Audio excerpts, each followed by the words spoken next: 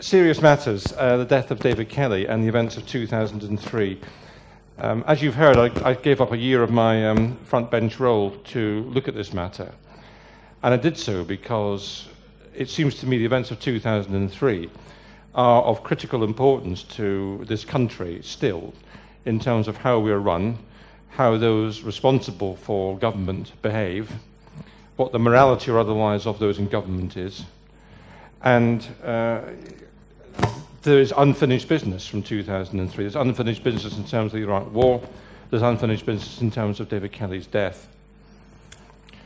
We have an opportunity to pursue that now because the Chilcot inquiry is now underway. That's allegedly an independent inquiry to investigate the run-up to the Iraq War, the war itself, the conduct of the war, and the aftermath. I've met Sir John Chilcot, and I've raised with him issues of concern to me, including David Kelly's death. It's unfinished business because what happened in 2003 was a disgrace to this country, an affront to democracy, and cannot be allowed to happen again. Those responsible must be brought to book. Let me run through that in some detail. You may recall in the run-up to the war in 2003, we were told in increasingly strident terms by Tony Blair and Alistair Campbell and others how the threat from Saddam Hussein was increasing, how it was necessary to try to head off these weapons of mass destruction which he had, how the UN had to be engaged in a desperate attempt to avoid war, and how at the last minute it was not possible to avoid war, and very reluctantly we had to go and undertake that overseas expedition. Of course, the truth is entirely different to that. Tony Blair was asked on the 8th of July 2003 by the Liaison Committee, that's the senior committee of committee chairs in the House of Commons, when it was he decided to go to war. He said, "I decided that we could not avoid conflict in the few days before the vote on 18th of March, because it was then that it was obvious that we could not get a second UN resolution that delivered an ultimatum to Saddam. Up until that point, I was still working to avoid the conflict." So we're led to believe by Tony Blair that he decided only 3 months earlier, or 3 months earlier in March 2003, that that was when war was inevitable. Interestingly, subsequently, there emerged in the Sunday Times a memo written by Matthew Rycroft, the Prime Minister's private secretary, taken in July 2002, which was headed, "This record is extremely sensitive, no further copies should be made," which is doubtless how it got to the Sunday Times. And it reports on the discussions between Sir Richard Dearlove, then the head of MI6, quaintly known as C, and this is what he is recorded as having told Tony Blair and the cabinet, or elements of the cabinet. C reported on his recent talks in Washington. There was a perceptible shift in attitude. Military action was now seen as inevitable. Bush wanted to remove Saddam through military action, justified by the conjunction of terrorism and WMD. But the intelligence and facts were being fixed around the policy. July 2002. And what was the response of British ministers to that assessment from the head of MI6 at that point? Was it horror that the Americans were going to break international law? Was it a determination to use our so-called special relationship to rein them in? No, this is what Jack Straw's Foreign Secretary is recorded as saying in July 2002. It seemed clear that Bush had made up his mind to take military action, even if the timing was not yet decided. But the case was thin. Saddam was not threatening his neighbors, and his WMD capability was less than that of Libya, North Korea, or Iran. We should work up a plan for an ultimatum for Saddam to allow back in the UN weapons inspectors. This would also help with a legal justification for the use of force. So there's no doubt that ministers had decided in July 2002 to go to war. That's absolutely clear. At the very latest, they may have decided even earlier than that. And what happened after July 2002 and between then and March 2003, was a whole series of dossiers were produced, the famous dodgy dossiers, designed to convince parliamentarians and the public at large that the threat from Saddam was increasing and the military action was to be inevitable. That was a disgraceful deception when we were told, first of all, that no war had been decided upon and it had been, and then information was manufactured to justify the case for war. Hans Blix, the UN weapons inspector, subsequently said that the British government had taken the advice from the security services, the intelligence, and had changed question marks into exclamation marks. In other words, they corrupted the system for political ends. Tony Blair, that man again, said to the House of Commons this: there was no attempt at any time by any official or minister or member of Number 10 Downing Street staff to override the intelligence judgments of the Joint Intelligence Committee.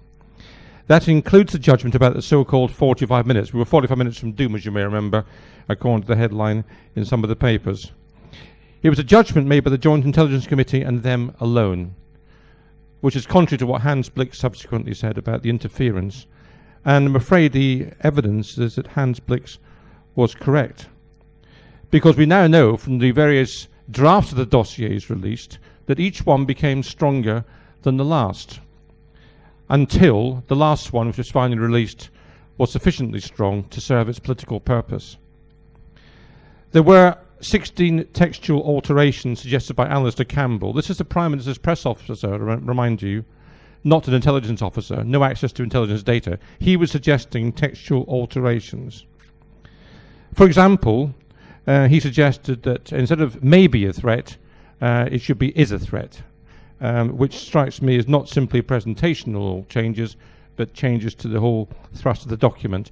When it was quite plain in the initial drafts that London was not threatened directly, the 45 minutes related to battlefield conditions, the explanation that it related to battlefield conditions was removed, thereby allowing the Sun and the Evening Standard to run headlines 45 minutes from doom. Sir Roderick Braithwaite, you may not have heard of him. Sir Roderick Braithwaite was the former chair of the Joint Intelligence Committee. And this is what he wrote in the Financial Times subsequent to the war. A spectre is stalking British television, a frayed and waxy zombie straight from Madame Tussauds. This one unusually seems to live and breathe. Perhaps it comes from the Central Intelligence Agency's box of technical tricks, programmed to spout the language of the White House in an artificial English accent. There is another possible explanation. Perhaps what we see on television is the real Tony Blair, the man who believes that he and his friend have the key to the horrifying problems of the Middle East. Mr. Blair's prime responsibility is to defend the interests of his own country. This he has signally failed to do. Stiffened opinions, but often in the wrong, he has manipulated public opinion, sent our soldiers into distant lands for ill-conceived purposes, misused the intelligence agencies to serve his ends, and reduced the Foreign Office to a demoralized cipher because it keeps reminding him of inconvenient facts. He keeps the dog, but barely notices if it barks or not. He prefers to construct his foreign policy out of self-righteous sound bites and expensive foreign travel. And may I remind you, that was the former chair of the Joint Intelligence Committee, the senior body of officials looking at intelligence for the government. Tony Blair has never been held to account for that. He has, in a matter beyond satire, where does Private Eye go now, been appointed, of course, as a Middle East peace envoy.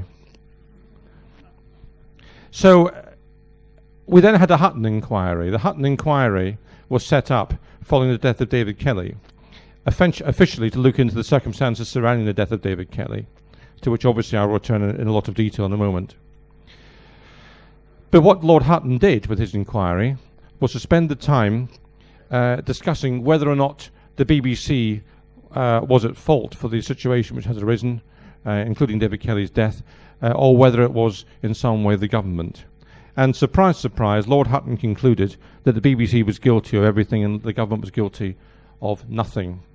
It was the most disgraceful so-called inquiry I think, in this country's history. So disgraceful was it that when we had the results published in January 2004, it forced the resignation of Greg Dyke, the Director General of the BBC, Gavin Davis, the Chairman of the BBC, Andrew Gilligan, the reporter who'd been involved in the story, and led to that spontaneous demonstration of BBC staff as they walked out of Television Centre and stood there defending Greg Dyke in a manner which reminded me of nothing so much as the Prague Spring of 1968 in Czechoslovakia. It was the nadir for the BBC. And then we had the vomit-inducing sight of Richard Ryder, the BBC's number 2 to the Director General, coming out to make the most obsequious apology to the government for what the BBC had allegedly done. What the BBC had done was report the facts. That's what they'd done. There was a marginal error in Andrew Gilligan's report, but essentially the report which caused so much fuss when he reported that the dossiers had been sexed up, that report was essentially correct. But all those people at the BBC resigned. Nobody from the government resigned over the Iraq War. Nobody. Not the Prime Minister, not the Foreign Secretary, not the Defence Secretary. Nobody. That's the kind of country we have to live in at the moment, and this is why this is unfinished business. We cannot ever allow again a government to behave in that way and to get away with it. And the Chilcot inquiry gives an opportunity at least to bring, in political terms, those responsible for that desperate period to book. But then when that report was published in January 2004, and it was clearly so far wrong that it generated ridicule and disbelief in equal measure from the public at large, I wondered if he was so wrong on the issue of the BBC versus the government, whether he was actually right on David Kelly. Because David Kelly, whose death had prompted this whole business, had rather been forgotten in the inquiry. The inquiry centred, as I say, largely on the government and the BBC, and poor old Dr. Kelly didn't feature very much at all.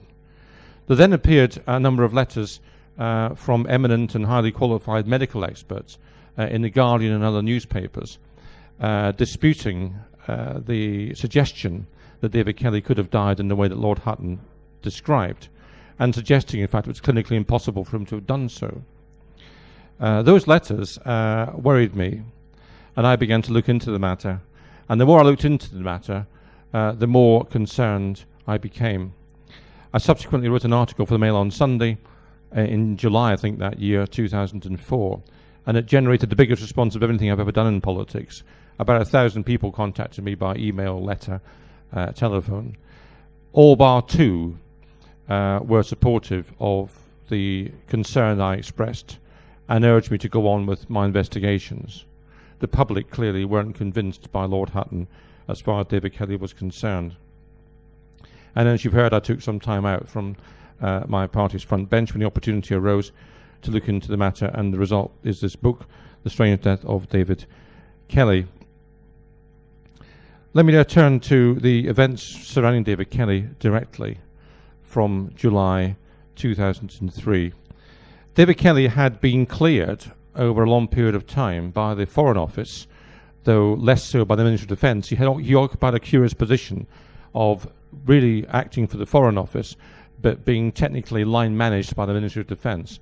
He'd been cleared by the Foreign Office to engage in discussions with journalists, to give off-the-record briefings, and this had gone back many years. And therefore, for him to meet Andrew Gilligan, as he did at the Charing Cross Hotel, was not out of the ordinary. And he gave him background information, not for direct attribution. What changed, of course, was that the allegation that the government had deliberately sexed up the dossier was highly charged and went to the heart of the case for the Iraq War and the government's behaviour. It was a charge which is essentially proven to be correct subsequently. Anyway, when that was first broadcast, Alistair Campbell and those around him went ballistic and declared war on the BBC and sent large numbers of letters to the BBC on a kind of hourly basis demanding apologies and retractions and everything else. part of the strategy was to then, I think, involve David Kelly on the government side, whether he wanted to be involved or not. He had gone to the Ministry of Defence to say, I think I might be responsible for this story, inadvertently or otherwise. There was then a decision taken, and the evidence for that is in the book, that there was a meeting involving Blair and Jeff Hoon, at which it was deliberately decided to leak Dr. Kelly's name or force it out in order that he could be used as a pawn in the battle between the government and the BBC. Not a very edifying way to deal with a public servant who'd done immense good for his country and for the world, but that was what was decided by those politicians.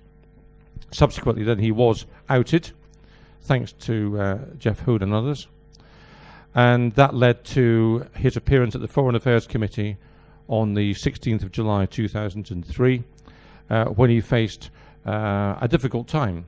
He wasn't used to the public gaze in that sense, and he was treading a fine line between not making matters worse, I think, in terms of what he said to Andrew Gilligan, while not lying, obviously, to MPs in that session. Now let me give you the official version of events, as Lord Hutton will describe it.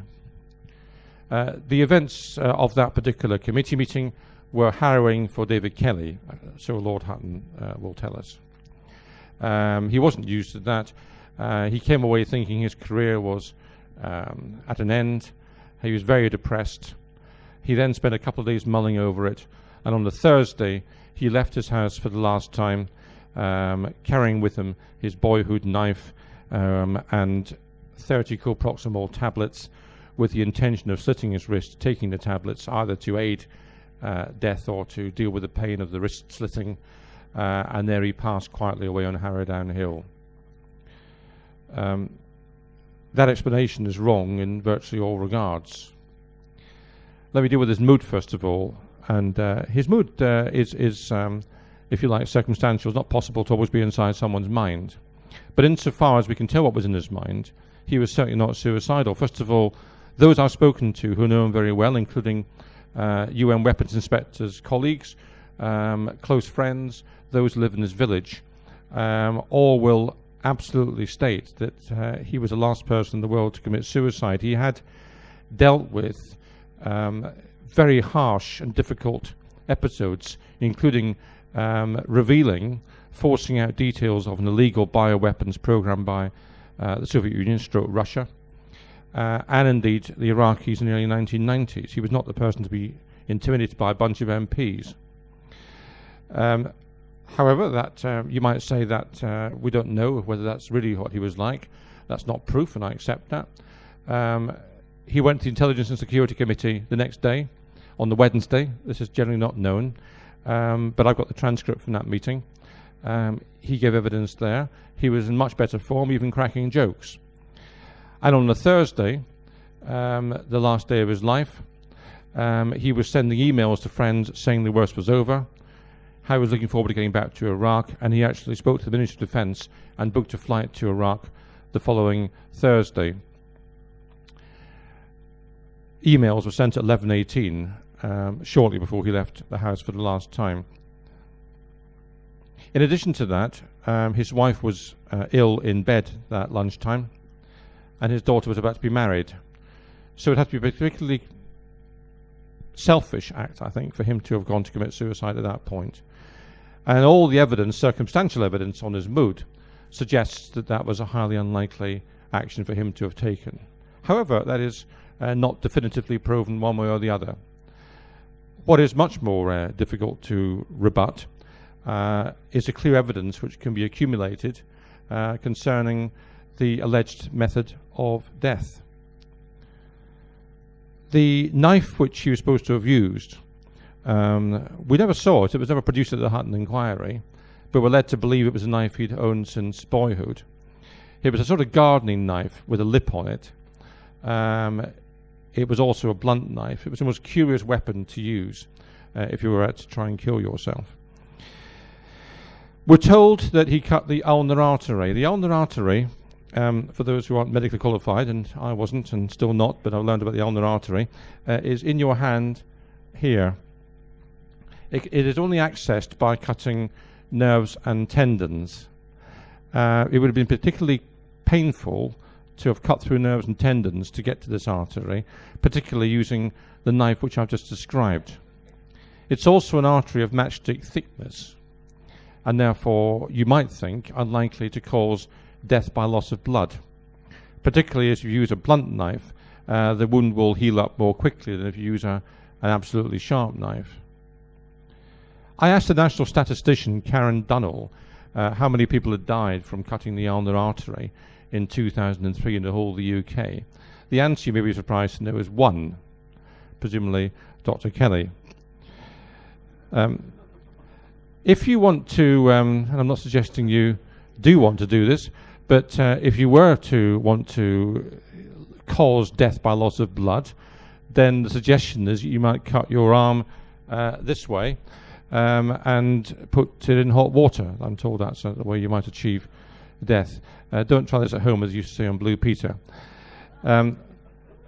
Many people will assume that what you should do is, in fact, to cut the radial artery across here, and that's what they'll do on television programs. And that, of course, will cause the loss of blood to a far greater degree than it would cutting the ulnar artery. Interestingly, a study of US prisons and attempts by US prisoners to kill themselves by cutting the radial artery in the 1990s showed that I haven't got the figure in my head, I think of 1 out of 279 prisoners only was successful in killing themselves by cutting the radial artery, which would have caused a loss of a great deal more blood than cutting the ulnar artery. So even that is uncertain, at the very least, to cause death. It's also the case if you cause a wound of any significance, blood will spurt out because the heart obviously is still beating and pushing the blood round. So you might think, might you not, that in those circumstances there'd be rather a lot of blood around Dr. Kelly's body if he's supposed to have bled to death. Not an unreasonable assumption. Yet when the paramedics arrived on the scene in Harrowdown Hill, they weren't actually clear how you were supposed to have died. Why was that? Because there was no blood. There was no blood evident.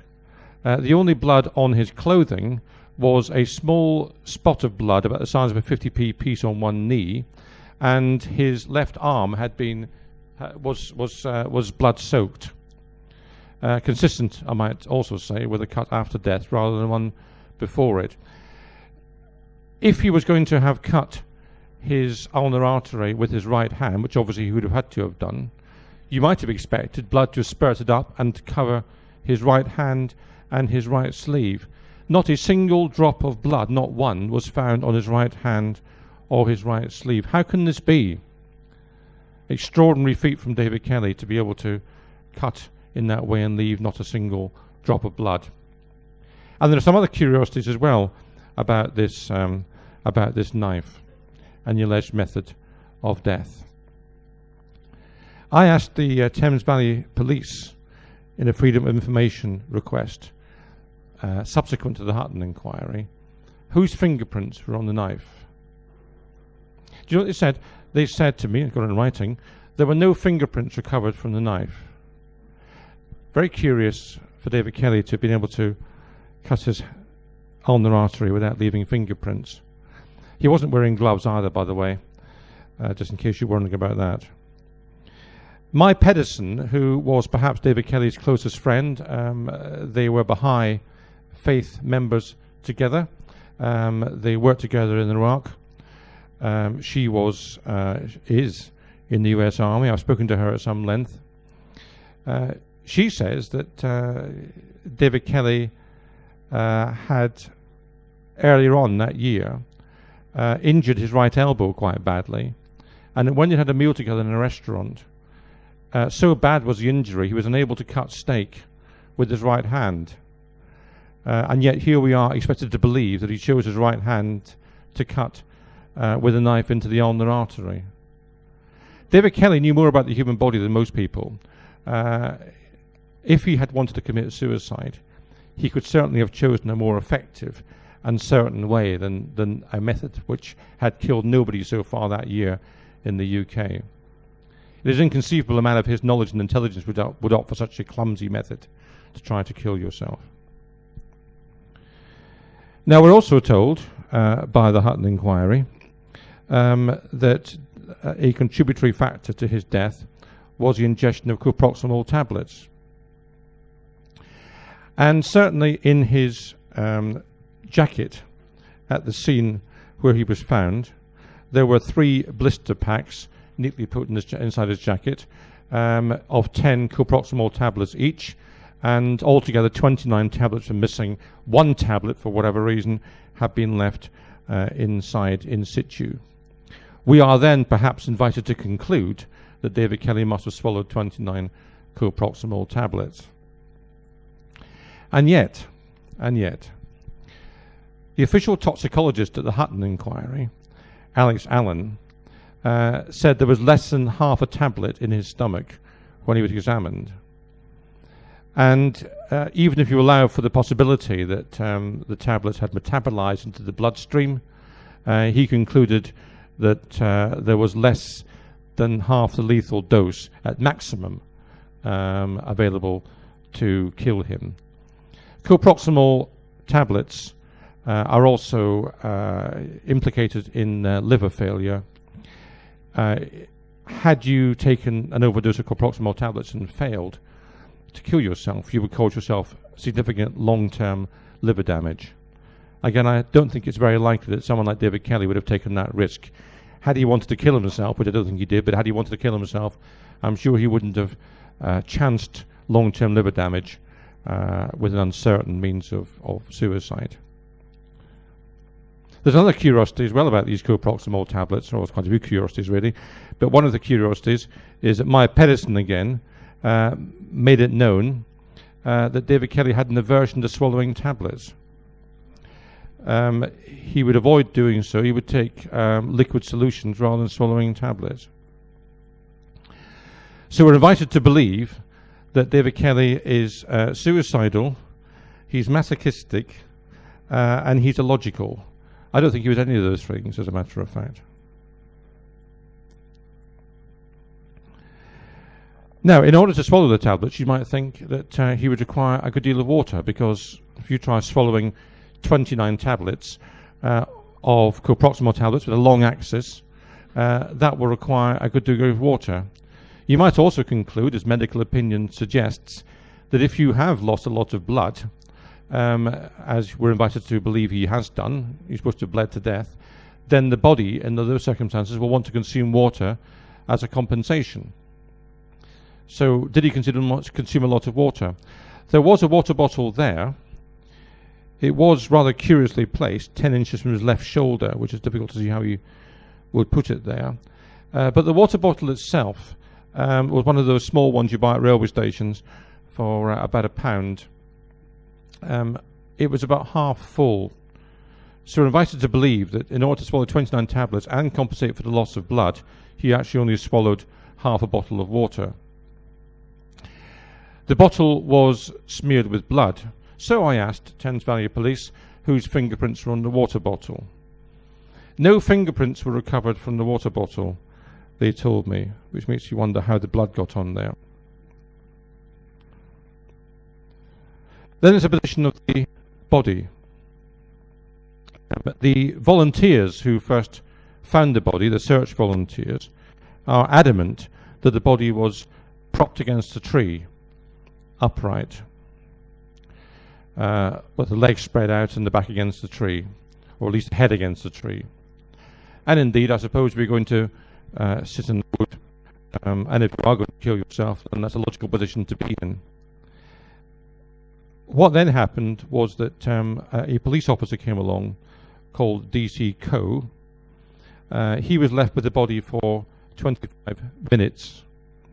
And when the paramedics arrived, after DC Coe had been there, the paramedics told Lord Hutton the body was on its back, a little distance from the tree.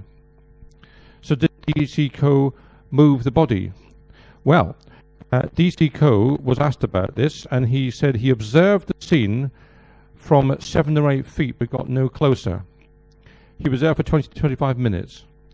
Now, I don't know about you, but even if you're a professional police officer, I think you would take some notes of what happened and what the scene was 20 minutes is a long time to do nothing in a wood with no distractions, with the body in front of you. I suggest that you might examine the body. Even if you didn't touch and disturb the scene, you would get rather closer than 7 or 8 feet. It seems a rather curious proposition that DZ puts forward. So presumably he did monitor the scene, didn't he? Well, no, because he couldn't tell Lord Hutton if David Kelly had a cap on his head or whether it was away from the body. He wasn't sure if he was wearing walking boots. He didn't know whether the watch was on the knife or whether it wasn't.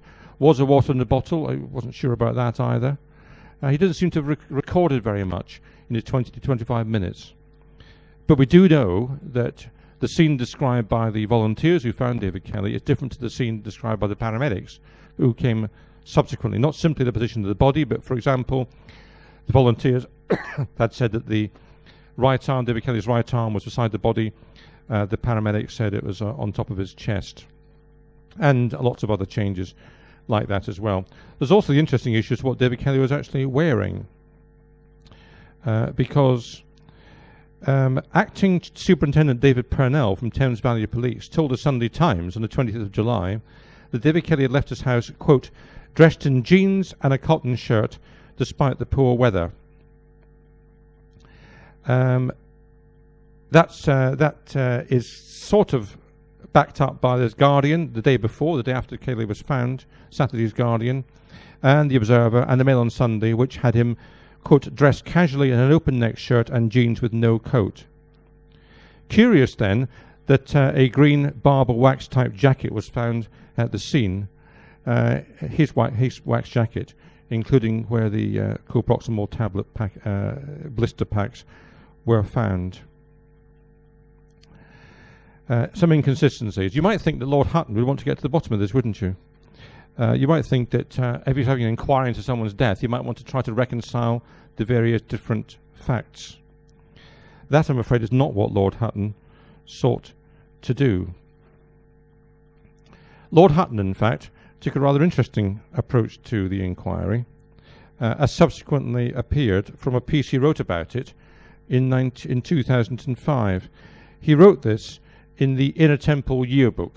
Now, it's a racy publication. I'm sure you've come across it, but just in case you haven't, let me read to you what Lord Hutton wrote about his own inquiry 2 years earlier.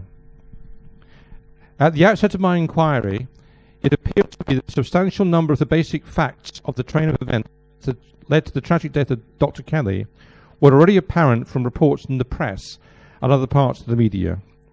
Therefore, I thought that there would be little serious dispute as to the background facts. I thought unnecessary time could be taken up by cross-examination on matters which are not directly relevant.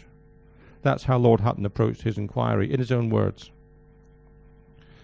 And therefore, when the police gave conflicting evidence, as they did, about where the body was, what he was wearing, where the water bottle was, how many police officers even were there, because they're all matters which the police themselves contradicted themselves on, what did Lord Hutton do about that? Lord Hutton concluded, he noticed the inconsistencies, and when he reported, he said that the fact that there were inconsistencies shows the police were honest in telling the truth. Because, this is the reason why, stay with it, this is the reason why, because if the police had all said the same thing, he would suggest they had concocted the story. The fact that they all told different events shows that they were honest, but perhaps had poor recollection. That was Lord Hutton's conclusion on that. And then there were interesting moments when it looked like the inquiry might actually get somewhere. Nicholas Hunt, for example, the pathologist, when he was questioned. The first opening salvo to Nicholas Hunt was this from James Dingerman, QC, the QC for the Hutton inquiry. Quote, I am not going to trouble you with the details of the toxicology report, was the first thing he said to him. Why not? That's what he's there for. Why not ask him about the toxicology report? He wasn't subject to any cross-examination, despite the curious aspects of the case. He was asked, however, at the end of his evidence, which didn't last very long, if you could tell from the examination if there were any signs of a third-party involvement in Dr. Kelly's death. This is what he said, the pathologist. The features are quite typical, I would say, of self-inflicted injury if one ignores all the other features of the case.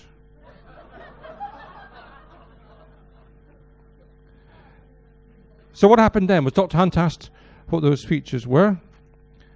No. Thank you very much. That's what happened then. He was asked then, was there anything further he would like to say on the circumstances leading to Dr. Kelly's death? This is what he said. Nothing I could say as a pathologist, no. It's rather a curious answer, isn't it? You think somebody might want to pursue that point, but nobody did. So how was it that we had such a ludicrous inquiry, a joke of an inquiry, which failed to do what any normal process would do? Answer, it was not a proper inquiry. It was not a statutory inquiry. It was a non-statutory inquiry. Now that may sound like a rather technical point, but it's actually terribly important. Lord Hutton was appointed with all due speed. For those of us who don't believe the government sometimes acts fast enough and takes a long time to do anything, take heart from the speed with which Lord Hutton was appointed. According to official event, Tony Blair was in the air on the way from America to Japan, more than halfway there when he was told of the Dr. Kelly's body being found. This is the official version. He then spoke to Lord Falconer, the relevant minister, and to Alistair Campbell. It was decided that there ought to be an inquiry into Dr. Kelly's death. It was concluded that Lord Hutton would be the appropriate person to chair that. It was necessary to sound out the Master of the Rolls to see whether he was in agreement with that. It was then necessary for Lord Falconer to go to visit Lord Hutton to discuss the matter with him, at which the terms of reference would be agreed. Lord Hutton then had to agree the terms of reference and mull over the matter. He then had to agree. Lord Falconer had to appoint him, and it had to be reported back to the Master of the Rolls and to Tony Blair. And you know what? All this happened before Tony Blair actually landed in Japan. Astonishing speed with which the government can act when it wants to do so. But of course what that did mean was that when the stories in the papers were written that day, they were written about the establishment of an inquiry, not about the circumstances surrounding David Kelly's death. A very convenient change of direction. Now, in this country, if you believe in the rule of law, we have something called a coroner's inquest. And when somebody suffers an unexplained or violent death, there is an inquest. That inquest is established under proper procedures, long-established proper procedures, at which, for example, people give evidence under oath, they can be subpoenaed to attend, and the normal safeguards of a court procedure will apply. The rules of cross-examination, for example, and the hurdles required to reach verdicts. For example, in a coroner's inquest, you have to be convinced beyond reasonable doubt, that's the hurdle, before you can bring in a suicide verdict. Beyond reasonable doubt. I'll just wind you back for the last 10 minutes and ask you whether you think this is beyond reasonable doubt in this case. But of course we didn't have a coroner's inquest, because the Oxfordshire coroner, Nicholas Gardiner, began to look at the matter, as indeed he would. It was within his bailiwick, within his jurisdiction. But then what happened? Lord Falconer, a government minister, who'd been in touch with Tony Blair, of course, about Lord Hutton's appointment, told the Oxfordshire coroner he was being replaced in this matter by Lord Hutton. But the Oxfordshire coroner said, well, I'd like to carry on a bit further. But then Lord Falconer wrote to him and said, I'm bundling you off the case. You must stop your work now. And I've got those details. I've got those letters because Harriet Harman very helpfully released them to me under the Freedom of Information Act. So we know what Lord Falconer wrote to the Oxfordshire coroner. It's all there in black and white. Now, I don't know about you, but I'm not particularly comfortable with a government minister telling a coroner to get off the case when it's a significant death like this. But that's what happened on this particular occasion. And Lord Hutton was appointed. And Lord Hutton was appointed under the Coroners Act 1988, under a provision which has been not very often used. Now, that provision was brought in by the then Conservative government for actually quite a sensible reason. Because when you have a situation such as, say, a train crash, and you have multiple deaths, all of which have the same cause, then it's actually more efficient and less heartrending for the individuals involved, the family members and so on, if the matter can be dealt with as one inquiry rather than having a series of repetitive inquests. So that provision was brought in to deal with that situation. On every occasion, there haven't been very many, it's been 4 or 5, on every occasion since then, when that provision has been used, there have been multiple deaths, except for David Kelly. And on every occasion when that's been used, the coroner's inquest has been replaced by another statutory process, such as the 1921 Tribunals Act, with the same legal safeguards, except in the case of David Kelly. And what we had with David Kelly was a non-statutory inquiry with as much legal formality as my talk to you here today. No more, no less than that. So Lord Hutton didn't have the ability to summon witnesses. He wasn't required to summon witnesses. There were key witnesses who didn't attend. My Pedersen, who told us about David Kelly's aversion to swallowing tablets, who had information about his state of mind, being his closest friend, who knew that he damaged his elbow and couldn't cut with a knife shortly before he died. Thames Valley Police told Lord Hutton she'd nothing of interest to tell him, so she wasn't called to give evidence. The police officer in charge of the inquiry, Alan Young, wasn't asked to give evidence. He didn't appear at the Hutton inquiry. He wasn't even mentioned. I found out afterwards he was a man in charge. We didn't even know he was there. Didn't know he existed until then. And other key people weren't invited to attend either. So we had a partial inquiry in terms of those who turned up. We had an inquiry where there was no proper cross-examination, as demonstrated by some of the many loose ends which have been left hanging. And we had a so-called inquiry where people were not under oath, they could not be subpoenaed, they could, if they wished to, lie with impunity. That is not a satisfactory way to deal with perhaps the most controversial and sensational death of this century, but that is what happened. And in addition to that, as I've mentioned earlier, Lord Hutton in fact spent relatively little time on David Kelly and a great deal more time on the BBC. That is a disgrace of a process and needs to be remedied. Now there's one more thing about the coroner, because the coroner was effectively told that he did have one last duty, which was to issue a death certificate.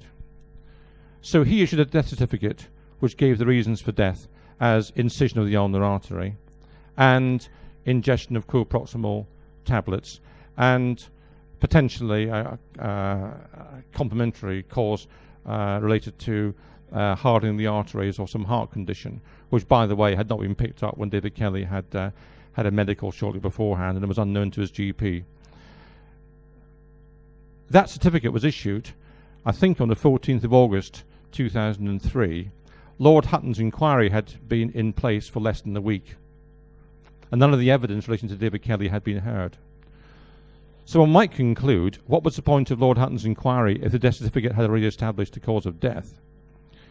One might also conclude, what was the point of asking the coroner to issue the death certificate if Lord Hutton was about to look into the matter? Either way, that cannot be squared as a process.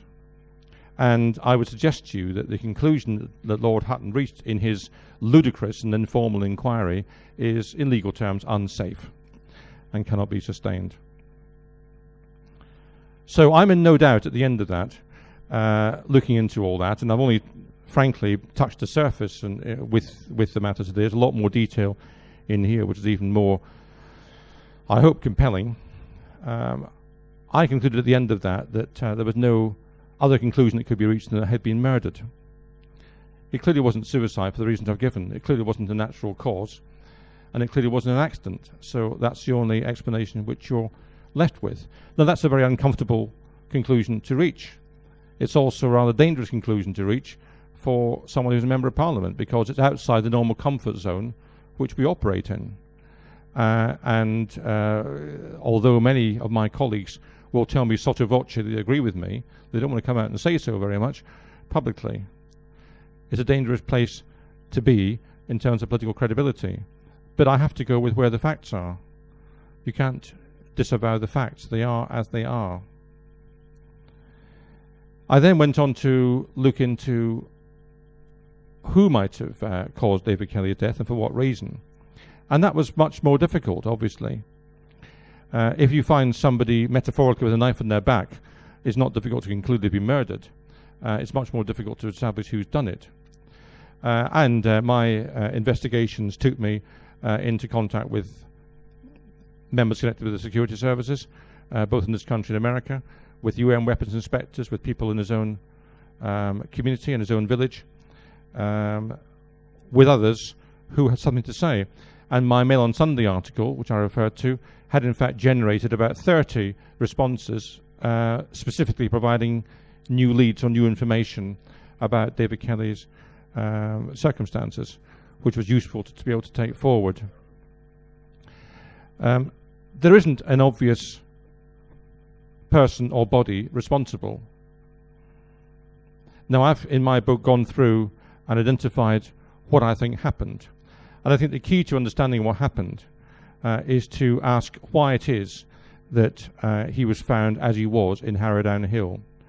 If you accept, as I hope you do, that he did not inflict those wounds upon himself and that they were not the cause of death, then the key question is why those wounds were inflicted, why it was that the ulnar artery was cut, why it was that the impression was given that he had committed suicide, why was it a strange death.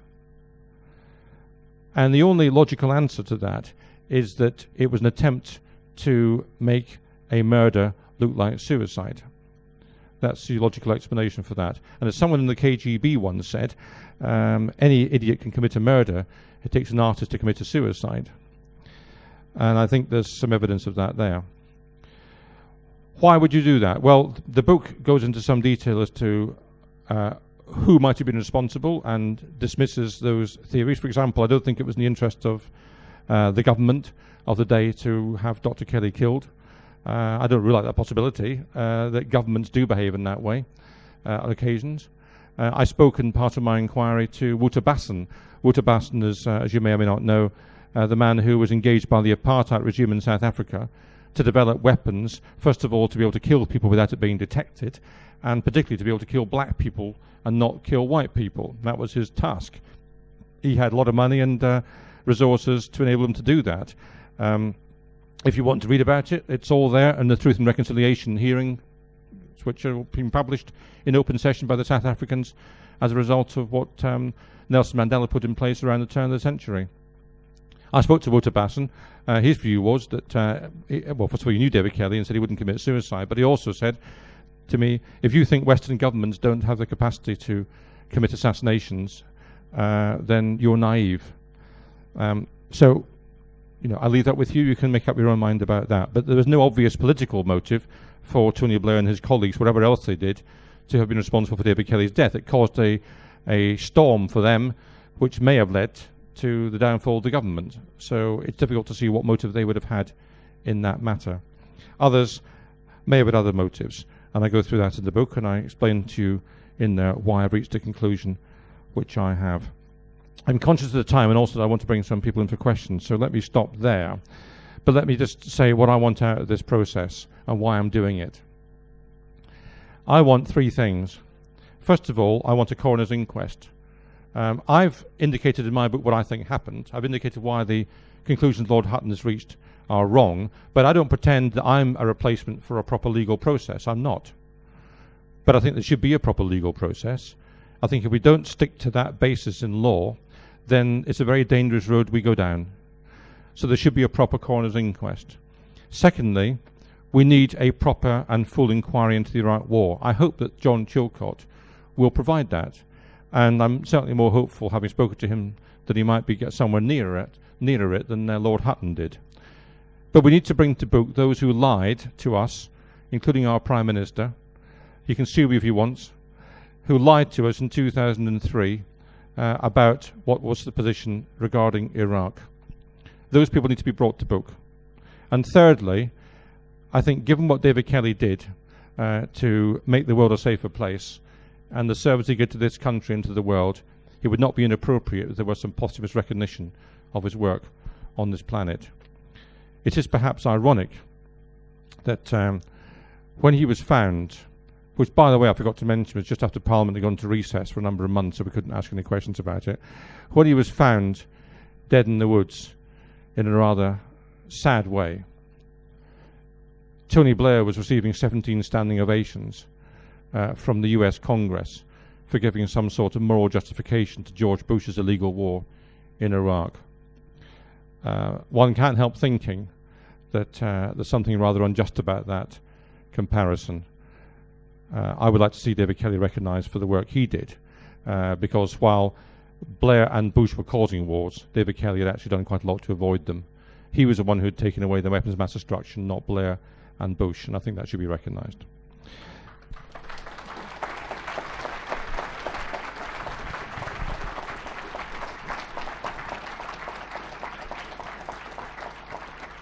Well, the Hutton inquiry has always sounded to me like the best written comedy since the Keystone Cops. I always find it, but I'm curious as to what happened to his poor wife and daughter. I know as a widow myself that it's awfully difficult to get past that. The poor lady, how can they possibly move on after such a horrendous experience? Well, first of all, I would say the Hutton inquiry is probably, in my view, a tragedy rather than a comedy, although I do understand the point you're making about it. It was certainly farcical in terms of how it was constructed. I'm going to answer almost every question very honestly and openly, but I'm not going to answer that question very honestly and openly because I don't think it's appropriate in a public session to talk particularly about his wife and his daughter, except to make the observation, as anyone would, that that was a horrendous experience for them. Not just to lose their husband and a father, but also to do so in circumstances which were in the centre of the media firestorm, and to have to deal with that and to give evidence of the Hutton inquiry and so on. So I think we all should feel deeply and desperately sorry for the family there. I do refer to Mrs. Kelly and her evidence to the Hutton inquiry in my book, and let me just leave it like this. I would invite you to read that and draw your own conclusions. Tony Blair and others completely wound Parliament round his little finger. How do you propose to avoid any further inquiries to be simply dismissed? And how do we bring Tony Blair and others to justice, including MI6 and MI5, who are party to this? I don't know whether MI6 and MI5 are party to it. In fact, the evidence is that they were very unhappy with the way that the government was misusing the intelligence, and Richard Dearlove and others were going around Fleet Street effectively making clear that they were distancing themselves from the government before the events. So, which doesn't rule out potentially rogue elements in the security services, but I think the security services by and large behaved quite properly, I have to say, during this episode. Look, we've always had a position whereby governments of the day try to manipulate things in their favour. If you go back and watch Westminster, which, as I say to people, over time, for me, becomes less comedy and more documentary in terms of what it says, you'll see that there are discussions there about fixing inquiries in one of the episodes there. And they say in one of those episodes, the key is, Hacker says, the minister, can we fix the judge? And Humphrey says that the key is not to fix the judge, it's to choose a judge who doesn't need to be fixed. And I think there's some element of truth in this particular case. Don't lean on someone, just get someone who's going to reach the right result for whatever reason it may be. Now, the difference with Campbell and Blair, I think, is that they pulled every lever they could much further than people had pulled it before. They exercised no self-restraint in that. And they did what they could to get away with things, when others might have stopped at some point through some self-control. How do we deal with it? Well, I hope the Chilcot inquiry will deal with it. Blair will be required to give evidence. I hope Campbell will as well. And I hope Chilcot will be robust in that. Certainly, there's an appetite for him to be robust. It's easier for him to be robust. There's some distance from events now. 6 years have gone by. The people who are responsible are no longer in government. Jeff Hoon, Alistair Campbell, Blair, they've all now gone. Jack Straw's still there, but the rest of them have all gone. And therefore it's easier in a way for Chilcot to rock the boat than it would have been in the immediate aftermath. And I think we should all try to, all of us in politics, we try to make sure the Chilcot inquiry is robust and ensures that the right questions are asked. And I know that a number of politicians have had meetings with John Chilcot to make that very point. As to how we stop it happening in the future, I think that's about the relationship between Parliament and the executive, partly. In our country, we have far too much power for the government of the day and not enough for the Parliament. We need to try and change that balance. by making sure we control, for example, select committee chairs and matters like that. It's also about the Freedom of Information Act, and that is absolutely key to a civilized and working democracy. You have to be able to find out what people in power don't want you to find out. You have to be able to do that. Ignorance is impotence, information is power, I think, as George Orwell said. We have to have Freedom of Information Act working better than it is working now. To be fair to the government, they brought in the Act, and it has been successful in some regards. The one occasion when the Information Commissioner has been vetoed, because the government reserves the power to do so, the only one occasion since then has been, guess what, over releasing the minutes of the cabinet minutes on the Iraq War. That's the only occasion so far. I don't know how much more corrupt our state can get. We're reaching, I hope we're at the nadir. But I would like your comments about the police part in this. You know that I wrote about Kelly in December 2003, the Morning Star, and I spent thousands of hours with my colleagues on this. But you see, you say, you got this from the Freedom of Information Act, that you asked Thames Valley Police about the knife, and they said there was no fingerprint on it. Now the police decided they chose not to bring the knife to Hutton inquiry. They knew there was an inquiry about his death, although it was peripheral, the brief he was given, the circumstances surrounding the brief. But there is another piece of police evidence which was withheld as well, as you know, which you haven't mentioned. There's too much detail in 1 hour. But that was that the search helicopter picked up no infrared image at 2:30 on the morning on which he was found. Now those are two absolutely key pieces of evidence. Now, in a letter that I wrote with Stephen Frost, my doctor colleague, and Chris Burns-Cox, I stated this was a conspiracy to pervert the course of justice. I think Stephen tempered it slightly with could be considered as. But I should like your opinion about whether it was a conspiracy to pervert the course of justice, which I think it is, and what you think should be done about it, because we shouldn't let the arm of our state which investigates criminal acts off at all. Thank you.